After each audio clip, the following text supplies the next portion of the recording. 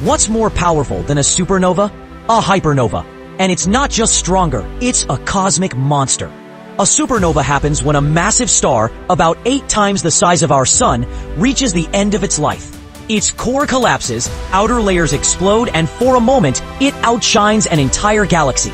We're talking about an explosion so bright, it can be seen from millions of light years away. But a hypernova? That's on another level.